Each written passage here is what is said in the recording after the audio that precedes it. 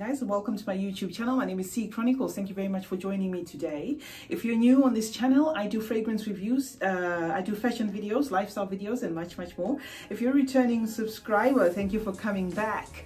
I am using a temporary background because I'm in between moving closets. So my new closet should be ready in about a month's time. So until then, I've had to put stuff together, and create a makeshift background for you guys to see. I've taken ripped boards and just put them together and put a couple of shoes for me to have at least a nice background.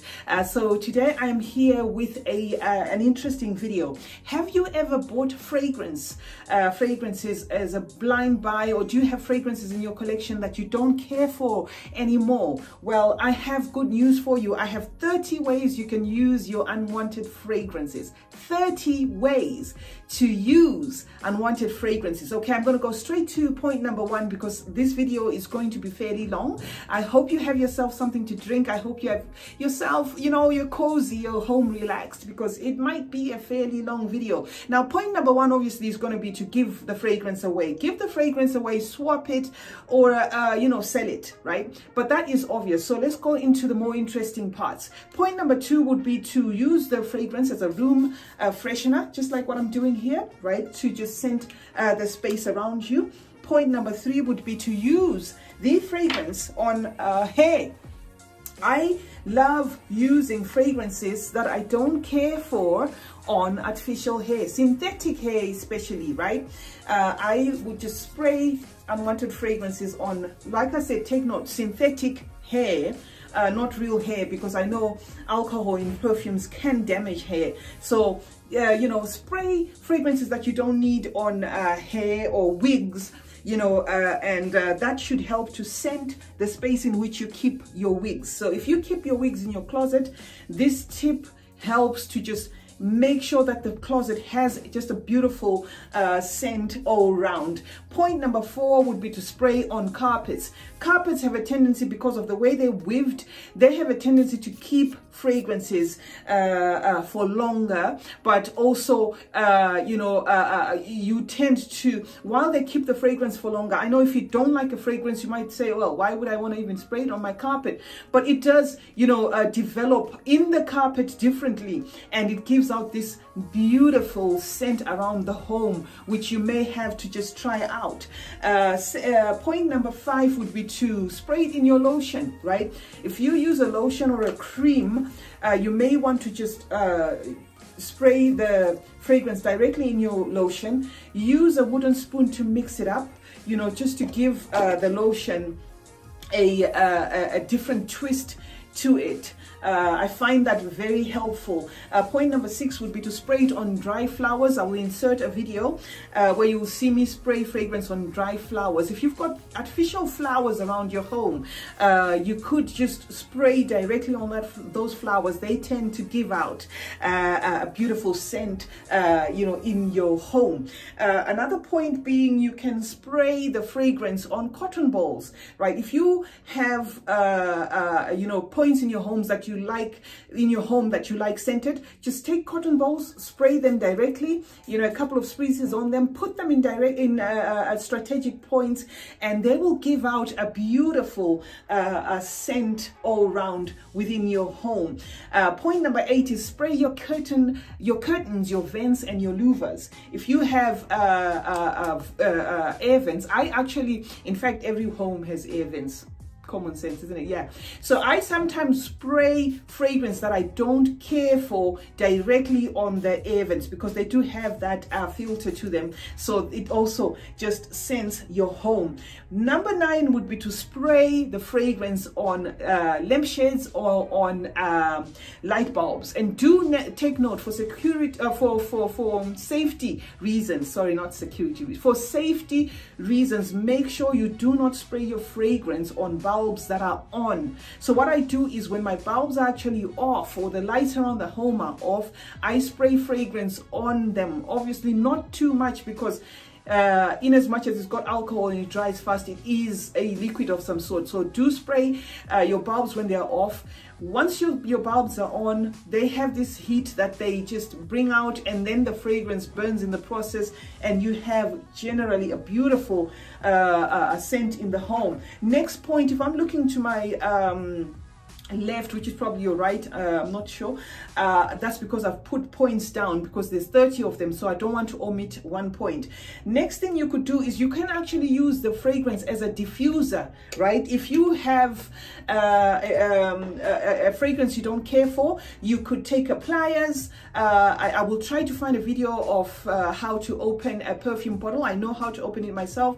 Take a pliers, pinch this part of your fragrance, you know, do the motion, the left to right, you know, pull out the top, then you're left with the container open. If the opening is not too big or it's not enough, the size is not big enough for you, you could just use something as basic as a salt shaker. I have this salt shaker. Right after my fragrance is open, I'll then pour it into the salt shaker, close it up, and then through the holes of the salt shaker, I put those sticks for the diffusers, and voila, I've got myself a DIY home diffuser. Next thing is to spray the fragrance on magazines or envelopes. If you're into mailing stuff, you could just spray on envelopes before you mail them, making sure that the actual fragrance does not stain the envelope.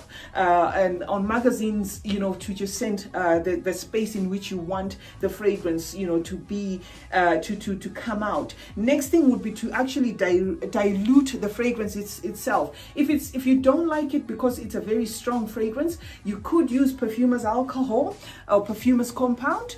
Open it again, like I said, with the pliers. If you're lucky enough to have one of these Mugler bottles that you can actually, that are refillable, which you only need to open like that, good for you.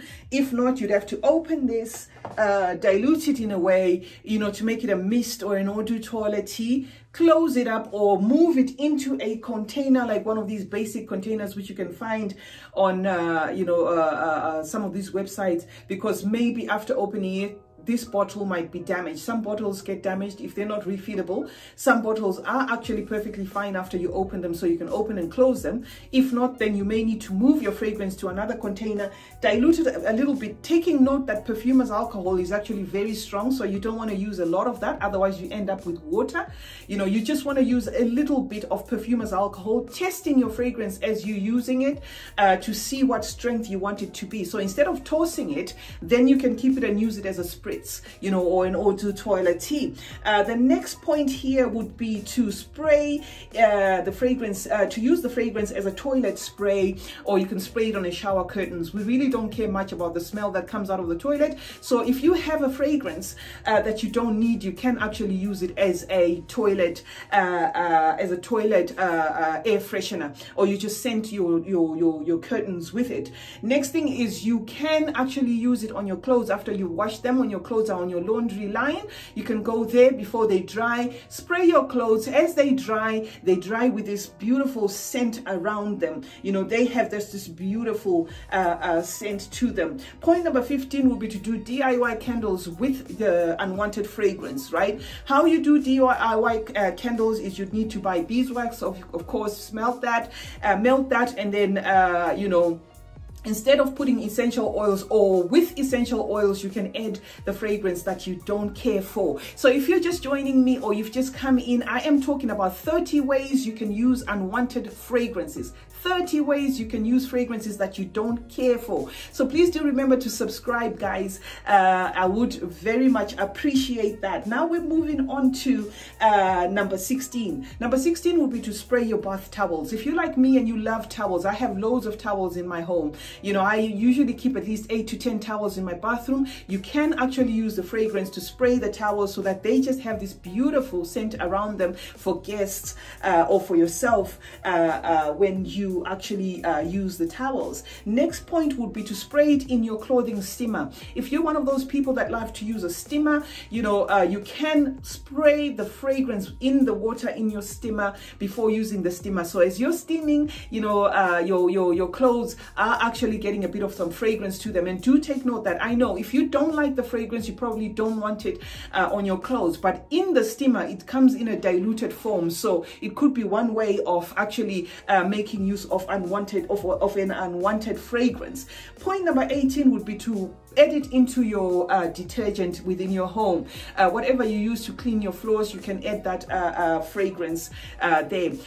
If you don't know how to open the fragrance container, like I said before, you can actually do it in the old-fashioned way of, you know, spraying the fragrance out into a container. So anytime I say you can put it in this container, you can put it, and you don't care for opening the actual fragrance, you can spray it directly into a container, but taking note that it takes at least 12 to 14, you know, pushes like this to get 1 ml out. So it's quite a tedious process, but it can be done. 1 ml is about 12 to 14 sprays. It can actually be 8 depending on the pressure that you're putting on the nozzle, right? Now, where was I? I was on the detergent. Now, point number 19 is you can spray your trash can. There's always trash there. Why not just spray it to scent it out, right? Point number 20 would be to mix it with other fragrances to create a twist, right? So if you don't like a fragrance, right, it doesn't work on you, you may not want to layer it on your body directly. So why not, again, do a DIY, open the fragrance, mix it up with some of the fragrances that you have and see what you can create in the process. Might turn out to be something that you actually prefer to use than the actual original fragrance. Now, the next point being you can use it on your cupboards or your cupboard liners. If you keep your socks in your cupboards, you can empty you know, the socks out of the cupboards, spray the cupboard liners. You know, if it's very expensive furniture and you're worried about that, you could do a test run and spray the cupboard feet first before you go directly. If there's no stain, then you can go ahead and use that. Okay, so the next point, my battery had actually gone, so I had to recharge it there. The next point would be to spray the fragrance directly into your bathing water, right? So yes, in terms, I know some people will say, oh, fragrances have chemicals and what have you, and that is correct. But if you are spraying it in your bathing water, don't forget that the ratio is that much. You know, if you're spraying 1 ml of this in your bathing water and you've got a bathtub full, honestly, the ratio is that much, and you know, the chemical content may actually be insignificant in that point. Next point, which is point number 23, would be to spray it on your mattress and on your sofas. If you've got sofas that are made of cloth or velvet, you know, you can spray it on the sofas, and like I said, you know, they tend to keep the fragrance for longer, but in a diluted form, in not necessarily the form of the fragrance that you are repulsive towards. Because I know if you don't like, if it's an unwanted fragrance, chances are you don't like it anyway, so you couldn't care for it. But if you spray it on your sofas and your curtains are open, or your windows are open, the sunlight's coming in, the wind's coming in, at the end of the day, it gives off a different fragrance. So instead of tossing the fragrance, that could be a way of actually making use of the actual fragrance, right? Please do remember to subscribe. I can't say this enough. I'll appreciate if you join this family. And you know, like I said, I've just put together this background. I hope at least you know, you guys like it, because I just had to put it in a, you know, in a half just to get this video going. Now, next point would be to just keep it in your scent library, right? You know, I know our nose palettes change over time, but I'm also a stern believer of you might not like it now, but after a while you might actually start you know, gravitating towards it again. So you might want to keep it in your scent library for memory's sake, and you know, revisit it from time to time to see if you really are actually that fed up of it. And if, you know, you turn to fall in love with it again, then maybe reuse it if you've kept it in your scent library.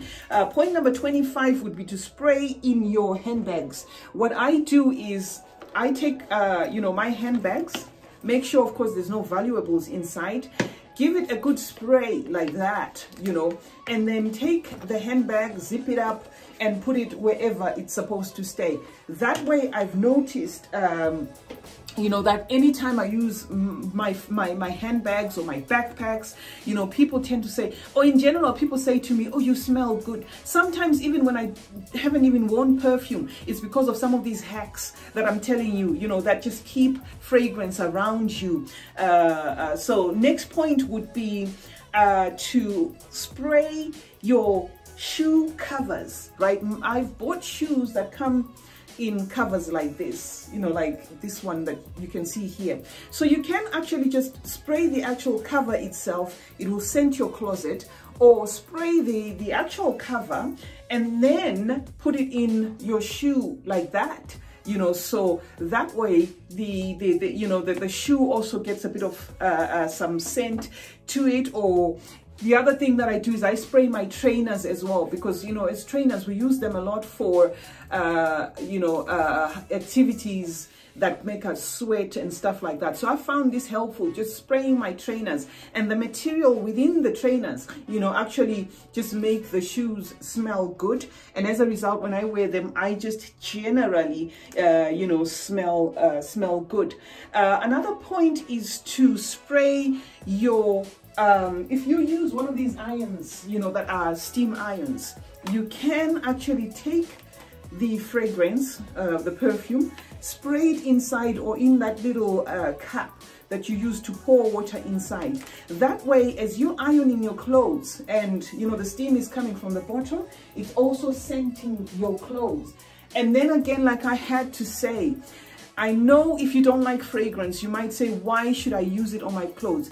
The difference being, if it's in water, it gives off a different smell than the one that you probably don't care for. So it just gives a general beautiful scent to your clothes. And don't forget, these same clothes are going to go in your wardrobe or in your storage space. So it's not like you're using the fragrance directly. These are just hacks to help you with what to do with fragrances that you don't care for.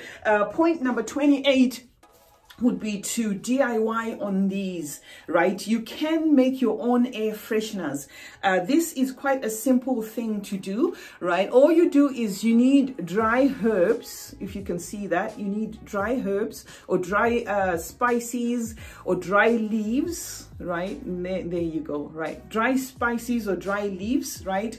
Once they're dry, you douse them in perfume, stuff them into this kind of cloth. It's got to be like a mesh kind of material, or something like chiffon material, you know, the kind of material that is breathable. Stuff the stuff inside, you know, tie it up like this, put it under your car seats, put it under, you know, places that you want scented, and voila, you've got yourself a DIY air freshener. Next and last point would be, and this is important, right? Let us be cautious when we're buying, because I know as fragrance reviewers and fragrance fanatics, we tend to just buy and buy and buy. So maybe this is the most important point of all, just to avoid buying fragrances unnecessarily, because all these 30 might not be, you know, something that you need to bother about if you buy sparingly. But then again, I know you might buy a fragrance liking it a lot, and then your nose palette changes over time and you don't like it. And you find this video helpful, you know, so yes, even as I'm saying, this is an important point, to try not to blind buy and try not to buy unnecessarily. It's also necessary to know these points so that at least you put your fragrances to good use. So yes, guys, I hope you've enjoyed the 30 points that I had for you, 30 hacks of what to do with unwanted fragrances. If you have fragrances in your collection that you don't care for, you have fragrances in your collection that you cannot possibly gift somebody because maybe they're that far gone, or you just couldn't put yourself to give somebody some, you know, the fragrances because you hate them so much, do look into these tips and, you know, let me know in the comment section if I have omitted anything. Let me know in the comment section if you have hacks of your own of what you do with unwanted fragrances. So I hope you enjoyed watching this video, guys. It's been your girl, CeeChronicles. Do remember to stay safe, stay fabulous, and smelling great always, the form of good manners. Cheers.